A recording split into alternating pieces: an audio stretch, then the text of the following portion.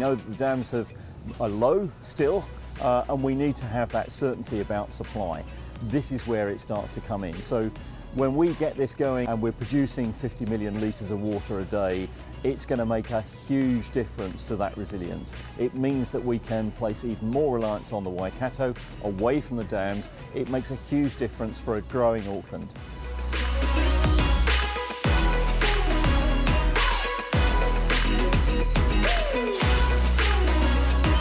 Very busy site, close to the Waikato River. We're starting off with a pump station at the river and a pipeline coming up, and from there we're moving then into a tank, and that's the raw water tank, and from here it gravitates all the way into 6 of our ultra-fine membrane tanks, through a pump station into an activated carbon compound, and after this step everything gets chlorinated in the last connection we do today, down to the chlorine contact tank, and the water gets pumped over an existing pipeline into Auckland's water supply.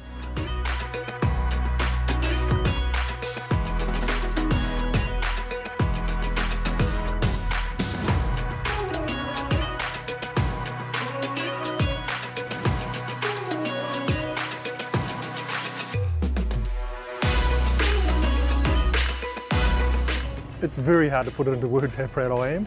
The lessons up that we've learned here, and we are going to use this technique, the way we operate here, these integrated teams, the digital technology, the speed, the carbon reduction, the cost reduction, and we're going to flow that right across our whole infrastructure program.